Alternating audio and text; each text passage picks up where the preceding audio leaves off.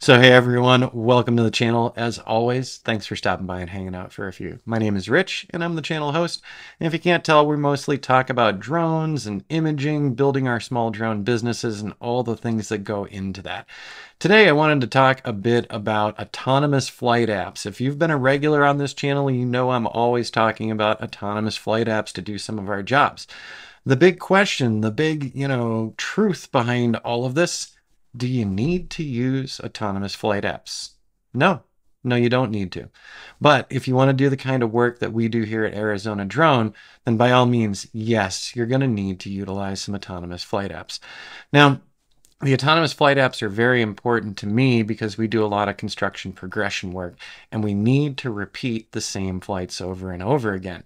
We need to go from this waypoint to the next one to the next one, and they need to be pretty much spot on with the previous flight that was done so that we can show the changes in the property. Like what you're seeing up here on screen right now, this is the Solstice project. It was a set of flights that we did recently, and as we scroll down here, we actually have a video in here that traces along the upper level area of the Solstice project, showing the changes in the new home construction over time. So it gives people a feel for, are we on schedule, are we behind schedule?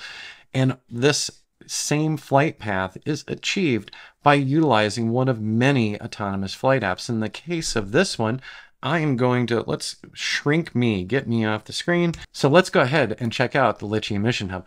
So for this particular flight, I'll go back over to Solstice, and this flight goes around the construction area.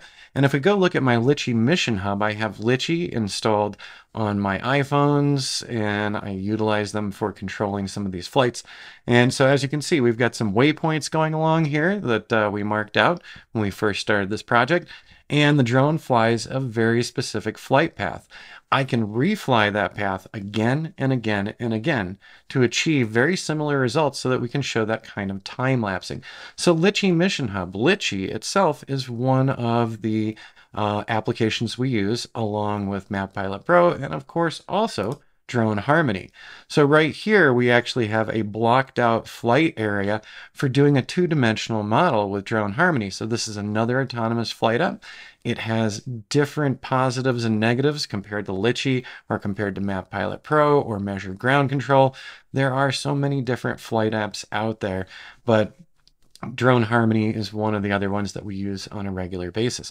So when we go back and take a look at that Solstice project, if we scroll down below to our before and after orthomosaic models, so this is to show the construction folks what has changed, when it has changed, and with each of our flights we do this, and that is following the path that we have for the Solstice project here. So this path, actually, we've got another path where we fly it at over 200 feet. And that's the path that we really use, but we can make multiple paths and multiple setups with Drone Harmony as well as with Litchi and MapPilot Pro.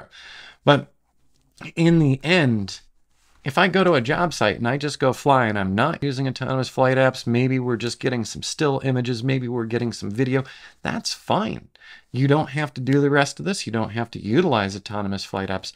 But if you want repeatable flights that yield similar results each time over and over again, you're going to want to take a look seriously at what third-party flight app can do these things for you. Now, we talk a lot about this over on our classes.azdrone.net. We cover specific autonomous flight applications, and then we cover some autonomous flight apps as a group. All of these things offer similar items. I'm just scrolling down here so that you can see some of the classes we have in here. So utilizing Ground Station Pro is going away. They're actually discontinuing that. We have an entire class just about autonomous flight apps. And then we have some specific flight apps like the MapPilot Pro and Litchi as well. So if you want to check that out, over at classes.azdrone.net.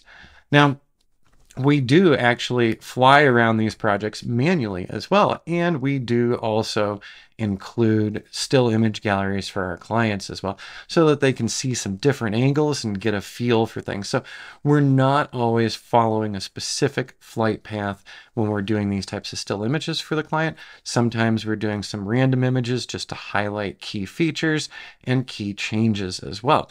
There, I don't have to have that flight app running everything for me, but I could as well. You can set up a flight app to take a photo at every single one of your waypoints, and that is very helpful and useful over time to have images that match up with previous images, just changes that have occurred.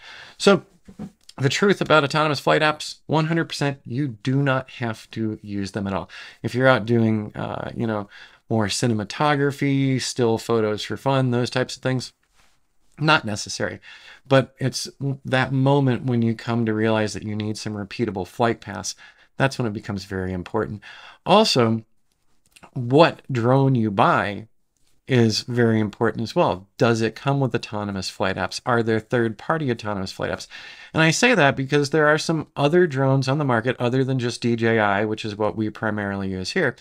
And those drones are great, like, the Autel Evo. I've got friends who have that drone. Fantastic, beautiful image results. And they do have some automated waypoint tools for them as well. But when you look out at the whole landscape of drone flight, you'll find most autonomous flight apps have been built for DJI drones.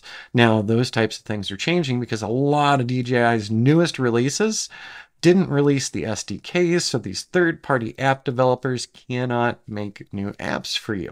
So when you're making a purchasing decision, you might come down to, well, I'd like to utilize a DJI drone, and I'd like to utilize one of these third-party apps. Well, now that's getting more complex too, and you need to do some research before you make that purchase of the Mavic 3 Classic or the Mavic 3 Cinema or the Mavic 3 Enterprise. You need to know, can I actually make waypoint missions with this?